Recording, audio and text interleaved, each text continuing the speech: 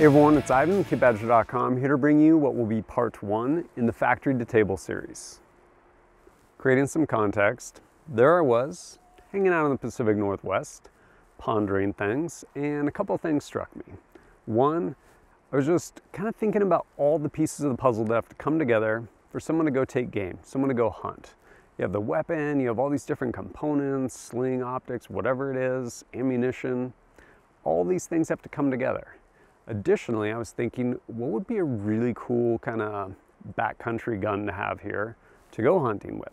Something that was light, easy to carry, doesn't really need to have like crazy extended range, largely because up here, case in point, shots are relatively close. Like you're shooting in clear cuts and stuff, like the forest is so dense. I was like, what would be a pretty cool weapon? And then it struck me, probably the Minifix by Q. What does all this mean? Adventure time. Join me on the journey. I'm gonna end up going and actually taking part, putting hands on, building out all of this. Minifix with Q, all the other things, whether it's a sling or optics mount, ammo, silencer cover, all those things. And it's gonna culminate in me taking game. Factory all the way to table. So first stop, gonna head out, New Hampshire, go meet up with Q. Spoiler, New Hampshire's pretty cold, but finally made it here. Not a lot of sleep in the airport.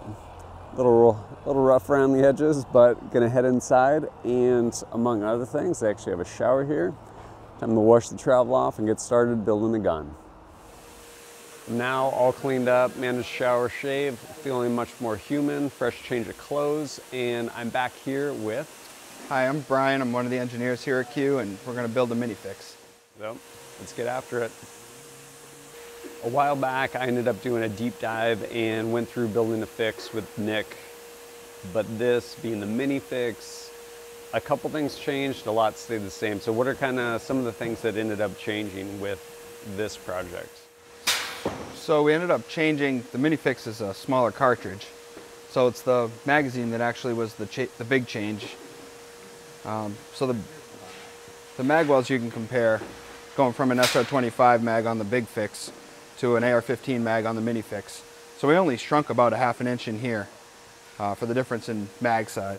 Okay. But as a result, we had to shrink a couple other parts. So all these parts changed by the same amount, but the bolt body's shorter. This striker shaft is shorter. So we used the same striker tip and the same striker head, but we shrunk it in here, just on the middle part. The spring got shorter. The bolt is considerably different. Good. So we took this opportunity to improve the bolt. So obviously it has to have a smaller bolt face because the cartridge size is different.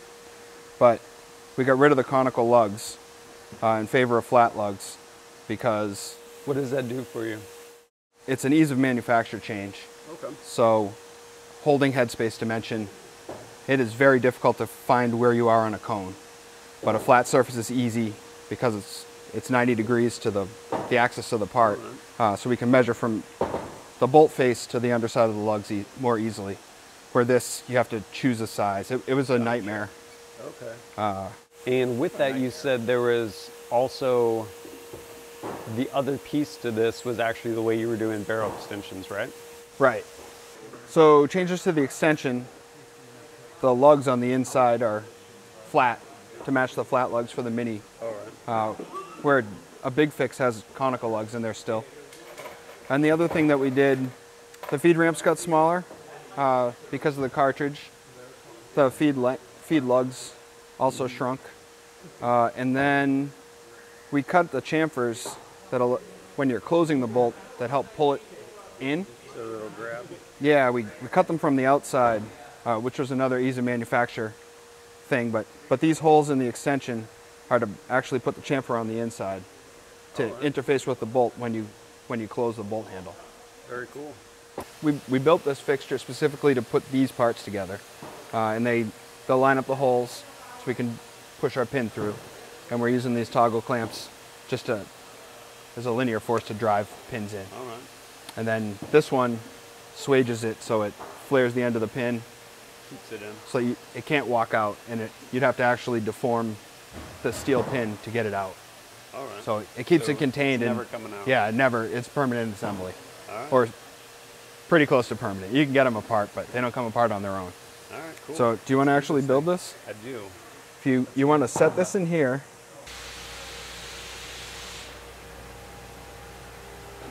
And then just drive it. Yeah, all the way to there, and that's home.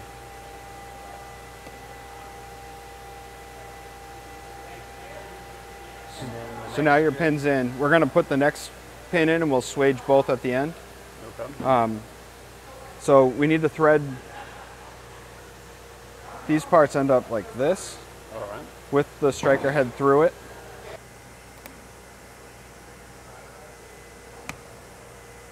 Whew. All right, and so now we need to swage them? Yep.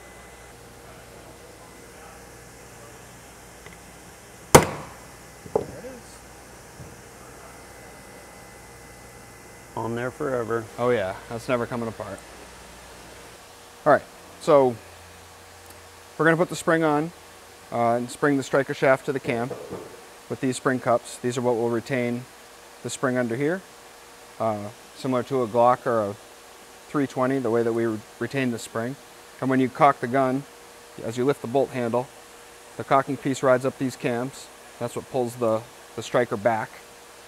The sear will grab it here, and then this comes back down. Now, then your spring is compressed, and when you fire the sear, the striker comes forward to fire the round. Nice. And so to do this, you guys made another special like fixture to get this happening, right? We made quite a few fixtures to put this thing together. Do it. So this one's kind of neat. We're gonna put this on. First step, I'm gonna go ahead and put this on, and I wanna get this seated all the way down, right? Yep. So now Is that seated right there? it is. Okay. This anti-rotation flag corresponds with this slot. Right. And if you lean this over to the side, you can get it in there. Oh, perfect.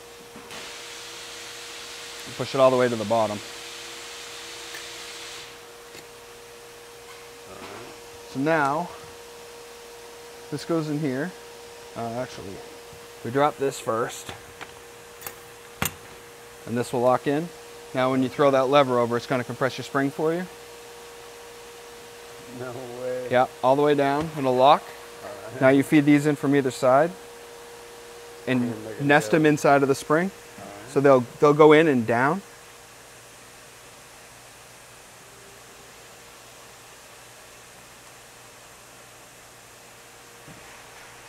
So you're home, right.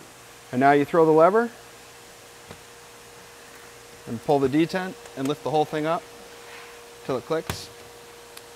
Pull your part, you're done. Yeah, it gets a little stuck. That is a lot of spring tension. Sure is. Not gonna take that apart at home. No, you can, but not recommended.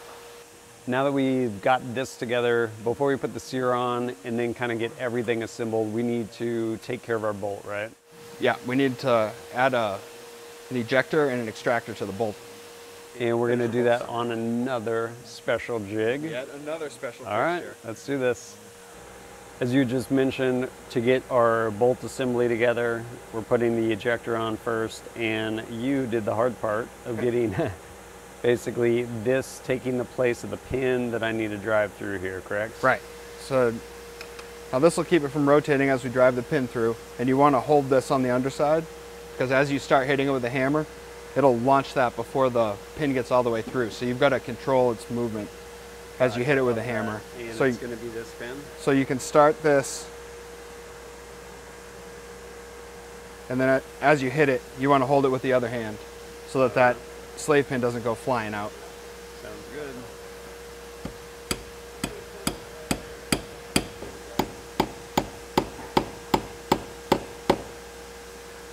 You're done. And so now we just make sure this is moving. Nailed it. Okay. And then our next step is to... So now we need the extractor. And this is going to be just like a AR like bolt right here, right? Mm-hmm. Okay. So we've got a flared end coil. Yeah. This end's bigger. So that goes in here, and if you push and spin, it'll lock in, then they stay together. Okay. So if you want to hit that, and then, do you have the pin? I do. Okay. So yeah, that just goes across. And next thing being next, we want to go ahead and get the sear in, which is this little guy, right? that's right. All right. So I'm going to drop this in cross pin. Yep. Now your And contained. now, yes, sear's contained, and now with this unit, basically this portion of it complete, we can put all this together now, right? Right. All right. So you said first I need to put this in the overcock position, right? Right. That'll allow you to assemble it. Okay. And then I need to go ahead and capture this. Right. Want that lined up there. And then with this is notched so I know the direction of the hole for the striker. You want that notch parallel to your striker. And that'll line up the hole. All right. And then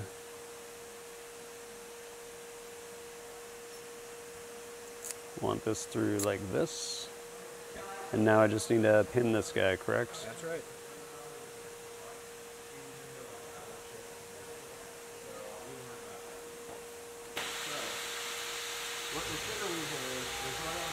All right. Now we gotta get this guy in here and our handle. Now to get this guy together, I'm gonna throw all this in here. Slide this back.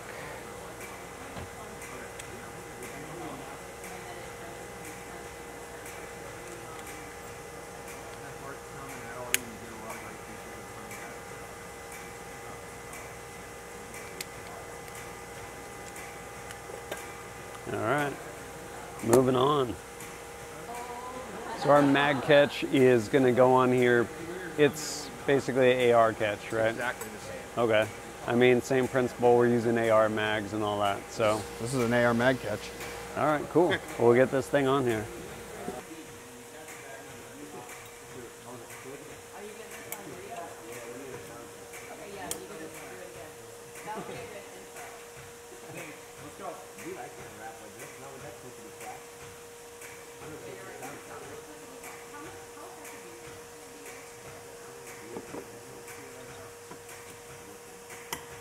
So we want it backed out a tiny Yeah, bit? maybe one turn out.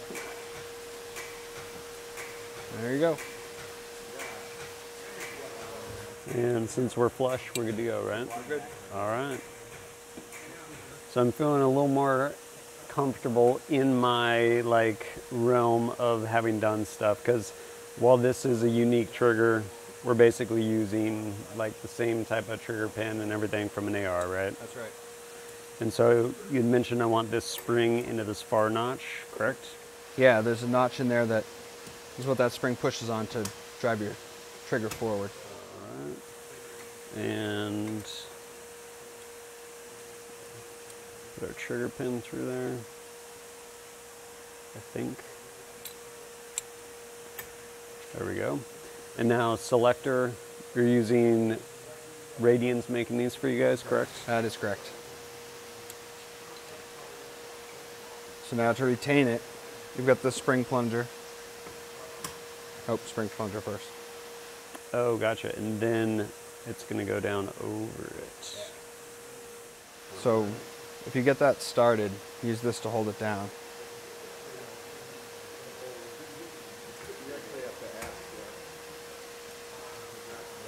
Just kind of push and slide both together. There you go. Bam. All right. And now are we putting our grip on? Yeah, and detents. And for our grip, we have this spacer, right? Yeah, so that's the grip extension. It's a little accent color piece that goes behind the receiver. So it's going to go on from the bottom that way. And we usually need a hammer to get that on there. Pretty tight. It's real tight. We right. don't want it to be rattly. We need a hammer. So unlike a traditional AR, we have our detent for our selector, but you guys have an extra detent going down here, right? Right, and that one retains the trigger pin. Because we don't have the double like spring legs of a traditional AR trigger. Okay, so this spring will go there, and this guy will go in our grip.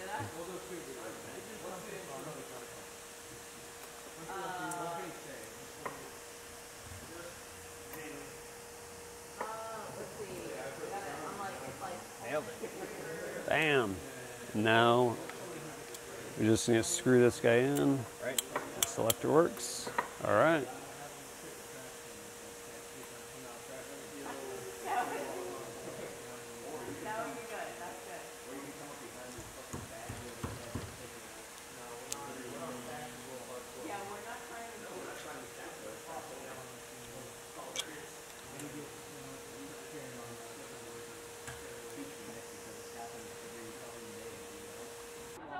At this point, we want our barrel, right? And just like an AR, we have a notch on there.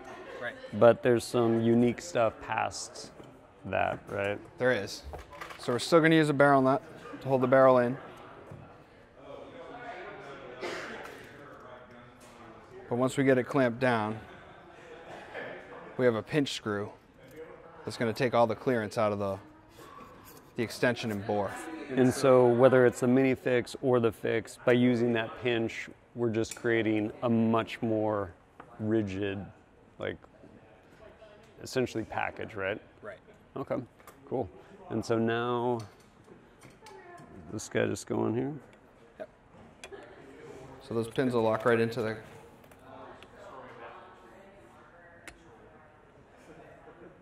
There you go. All right.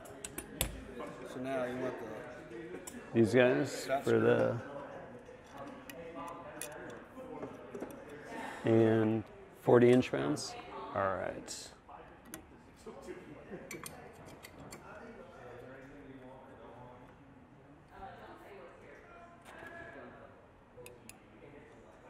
Bam. Getting closer. So you just said this is the bolt stop, which is going to keep us from essentially dragging that bolt out? Yeah, when you open the bolt, this is what's going to prevent you from pulling it out of the gun, unless you push down on that tab. Okay. And you're golden. Perfect. Past this, are we going to put the rail on? Handguard and then rail, yeah. All right. Next up's your handguard. All right.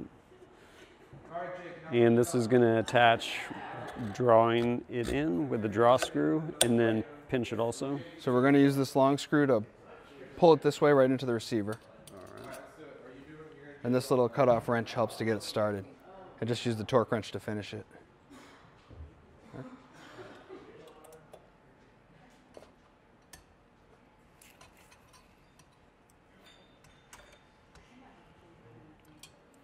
So now 50 inch-pounds.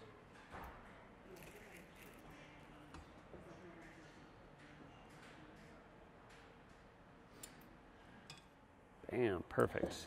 And then now we're going to pinch again, which will lock in the handguard really well to the receiver and make it far more rigid. 50 or 40? 50. All right.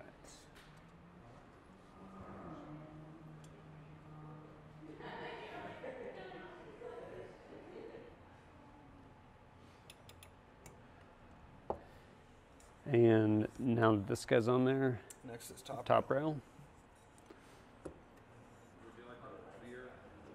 So we've got recoil lugs that are going to go into here, Okay. and this is going to compress the spring for the bolt stop.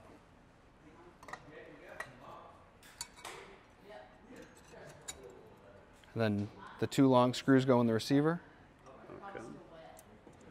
And there's no rock set or Loctite rather. Nope. For any of this, right? No, none of it. Just torque holds them down.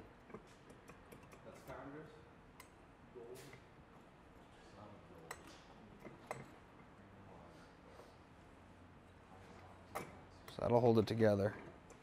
And these three shorter screws will go up Torque here. these now, or? I always torque them all last. I get them all started and then just go through and hit them all.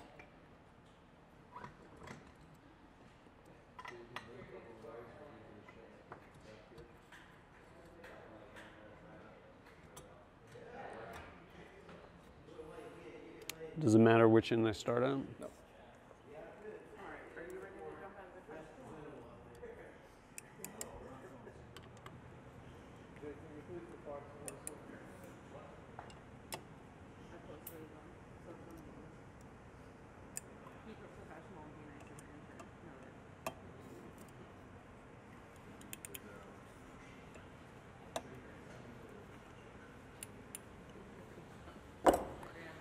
Bam.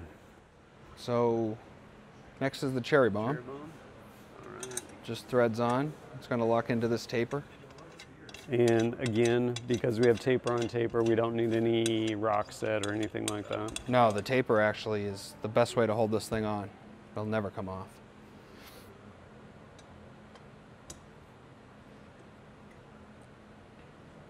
Right here is the one piece we're actually going to apply a little bit of blue Loctite to get this guy put together.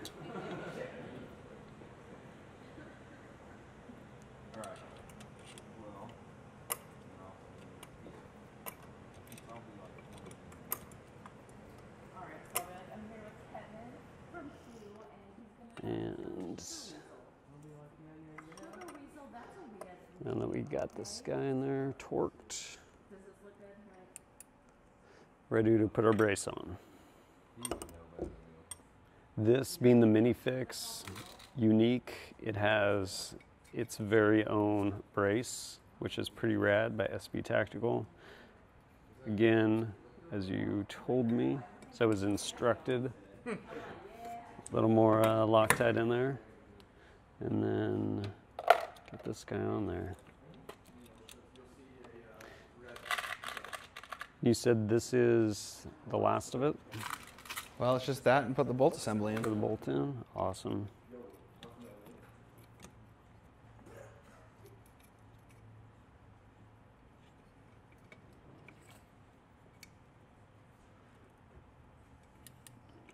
All right, torque down.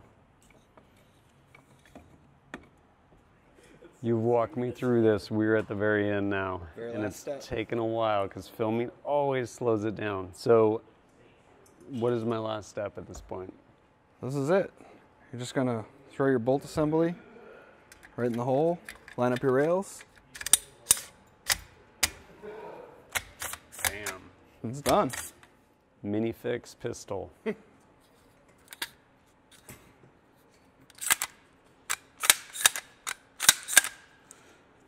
Pretty rad. Looking good. Brian, thank you so much. Really appreciate your help, and I'm super excited to put some rounds through this guy. But again, thank you. You're welcome. And yeah, this is ultimately part one, building this guy out. Gonna move on in part two to building a silencer. But as always, thanks for joining us at kitbadger.com. Look forward to seeing you next time.